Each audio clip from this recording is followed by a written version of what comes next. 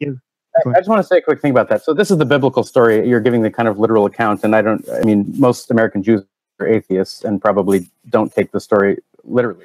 But nevertheless, the idea is that Abraham, in response to God's blessings, agreed to sacrifice his foreskin, and he was circumcised at the age of 99, as the story goes.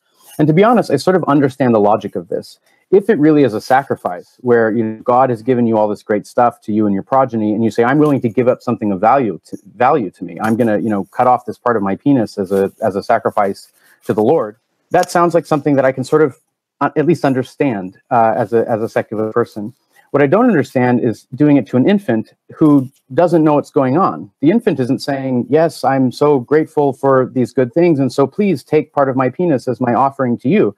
Instead, you're performing something on a person who cannot say no and who has no idea about your metaphysical beliefs and may very well reject them. And so I have some Jewish friends who are very angry about having had the most private part of their body, in their view, permanently branded or marked with the sign of their parents' religious commitments that they then grow up not to share.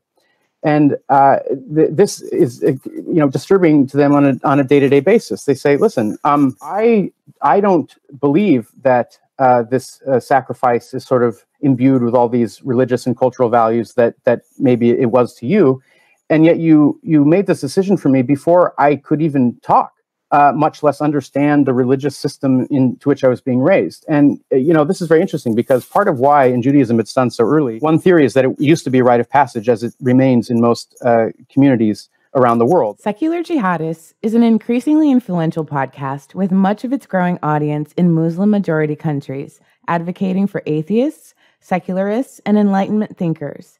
We want to reach out to more people. If we reach 500 patrons, we will be able to translate our shows into Arabic, Urdu, Persian, Bengali, Malay, Turkish, and other languages in these countries. Help us get there at patreon.com/SJME.